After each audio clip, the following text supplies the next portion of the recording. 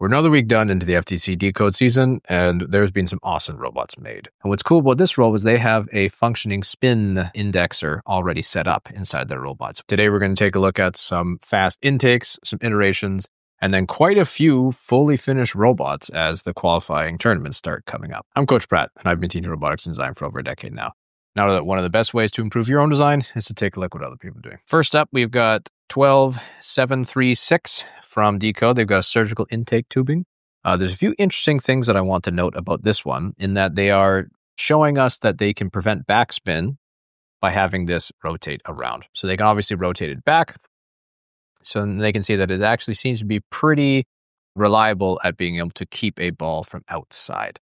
Another thing that I do like here is looking at their different measurements on this point. We can take a look at how much compression they want. So they've made a large point here so they can have different settings and do some pretty quick testing. I would assume just by rotating that large gear. So that's pretty cool. Nice job on that one. Electric Mayhem. Next up, we've got another one here from the Bronto Byte FTC.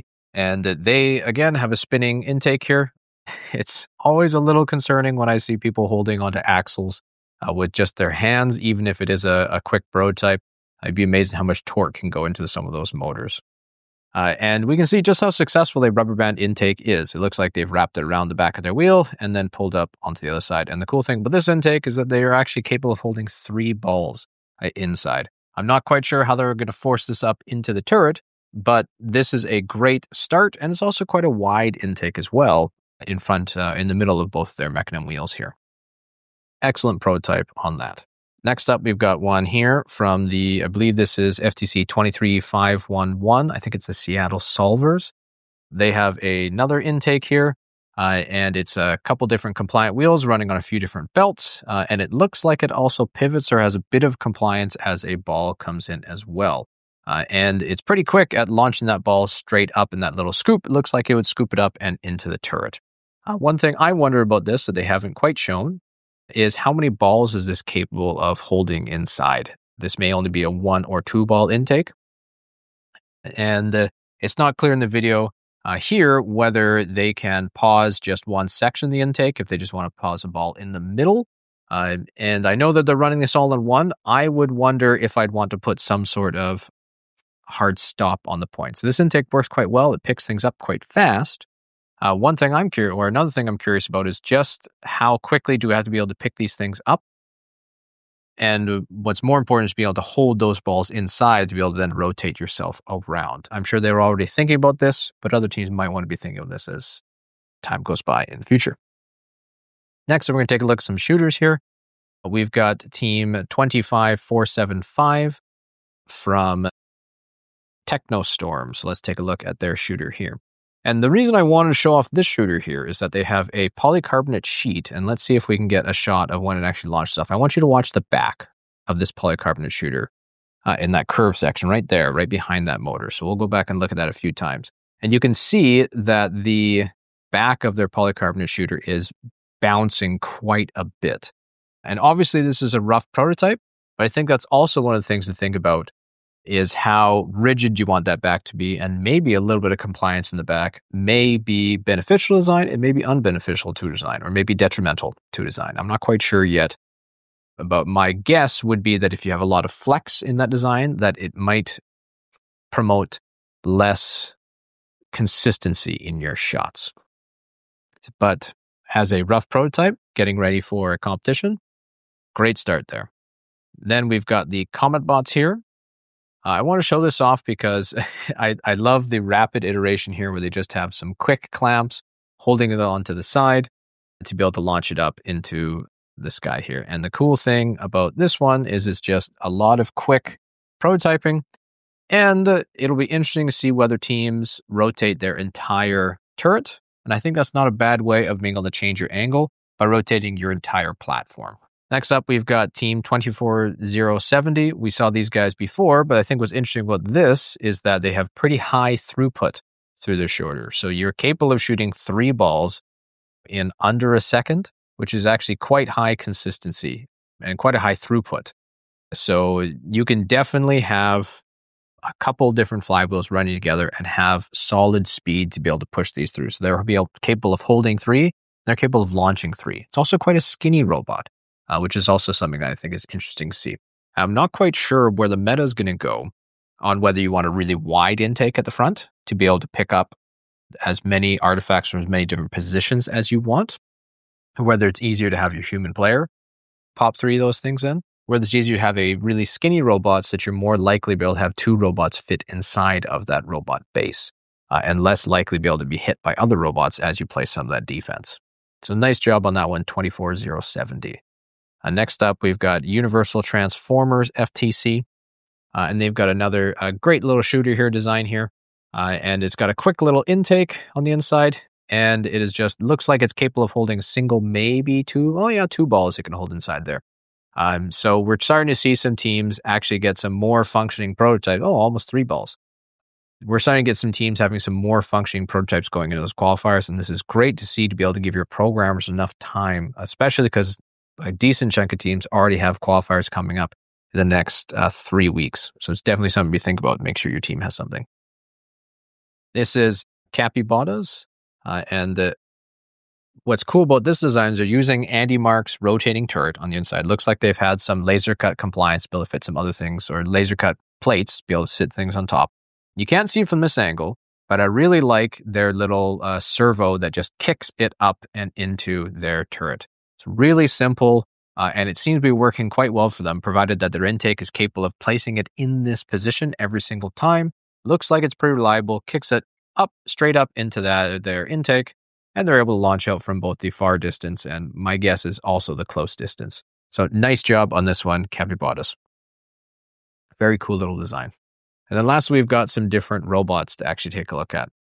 We've got 26562 MechTech, and they have taken the Rev starter bot and they've added in a couple different mechanism wheels. And I think this is a great way for teams to get a little bit easier way of turning and locating things on and still being able to score points pretty rapidly. Especially for rookie teams, I want to be able to highlight that you can make some simple changes and have a competitive robot at your first qualifier. Then we've got team 30,800. This is the rookies of ITCAN. And I think this is a great looking little bot. It's nice and quick, probably using 435 motors on their drivetrain and fast enough they're not launching their edges off there. And a nice wide intake. I like that ramp. I like the compliant wheels are quite wide to be able to pick things up from different sections. And they have got this little angle that's able to flush the artifacts back up. One thing I am not concerned about, but I think after the first qualifier might be something to think about is the ability to intake more than just 2 balls at a time. You might find more success if you're capable of holding up to 3, because it looks like as it holds itself in there, it's probably going to struggle to be able to pick up a second or even a third ball on this one. And then we've got team 24,527 here. I believe this team is from Brazil. And this is a great example of using a hopper design and a quick little boot kicker on the back there. We can see it's just got a little servo that pushes it quite through. And it's got pretty good throughput to be able to launch itself up from the back. And I want to show this one off because I think it's really cool to be able to see a design that uses a human intake. And I think that a lot of teams, especially in that first qualifier, the ability to have both options, be it a human placing them into your robot, or be it a robot being able to pick it up off the floor, having that flexibility is going to be huge. But especially in that first qualifier, being able to just score points is really important. And I don't think that enough teams I think I'm seeing a lot of teams ignoring the ability of humans to be able to place things into the robot. And that's such an easy way to get things onto your robot at the start of the season. And there's absolutely nothing wrong with being able to score those points. As we can see, you can have some really successful designs by having a large hopper in there. Then we've got Team Tech Attack.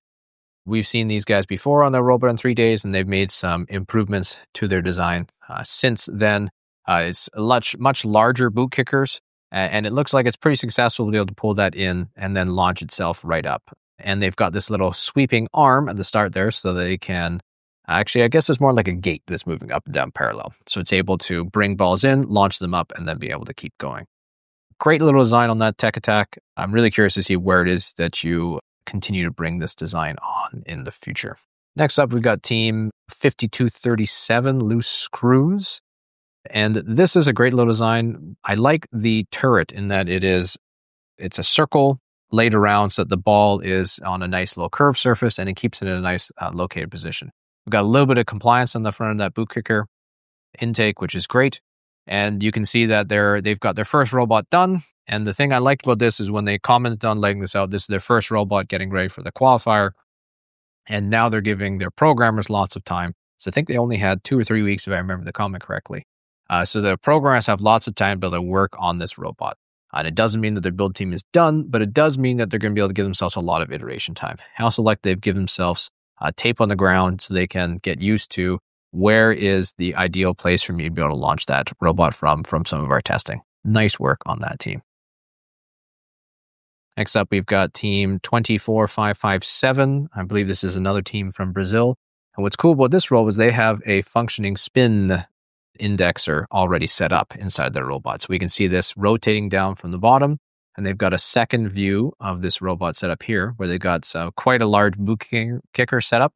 Going in the middle here, it's able to launch itself into one of these 3 little sections, spin around, and then kick it back up into their intaked turret.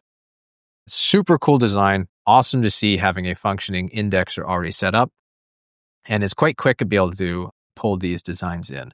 One thing I'm curious about is there a way that they could move their intake perhaps a little bit closer to the front of the robot so they get a little wider section, because their intake section's quite narrow right now, and you need to have that ball. You probably only have about 1.5 artifacts lengths at that section. And it might be a little bit easier to be able to pull this in if they had a bit of a wider section. Again, this isn't something they need to do right now, but it is something you think about in the future. And clearly, this is an excellent design that's already working quite well. And you can see on their turret, they've got one main flywheel and they have another little daughter wheel up at the top to be able to cancel out some of that backspin that they'll be able to pull things up. This is already a pretty amazing design, and to be working as well as it is in just a few weeks is some seriously impressive work. Nice work on that 24557. We've got 26059 as well. I love seeing MDF and plywood or multiplex at a design as you come in for that first competition. Overall, this robot seems to be working quite well. Just a little simple intake, a little simple channel, and lots of space to be able to pull this thing. It's nice and wide for that first competition, not a problem. Some things that might help in the future might be shortening it up a little bit or being able to make that section a little bit more compliant on the outside as well. And then last up, we've got Astra Machina here, where they have a 12 robot artifact off of Autonomous. Super impressive work to already have this much of an autonomous setup. They've also taken the time to done a full aluminum chassis on this one. And one thing I will say about using full aluminum chassis on this is you're going to have to find some way to produce a little bit of anti-static protection from other robots or differential charge events from other robots. Because I think you might run into some issues where you have robots clamping into each other, things resetting, and then devices not working the way you'd expect them to be working. It's great to have a 12-point artifact auto already set up as well. Super impressive work. And it's good to have this set up to be able to put it in. One thing I wonder is this works well if your teammate doesn't have an autonomous.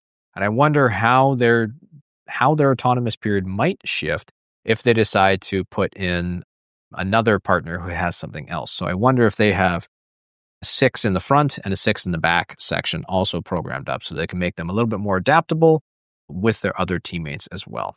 So I'm curious what you think of these designs and how your team is doing. Let me know in the comments down below. If you want to get access to more robotics resources, you can consider joining the community down below. Otherwise, best of luck out there to your team this season.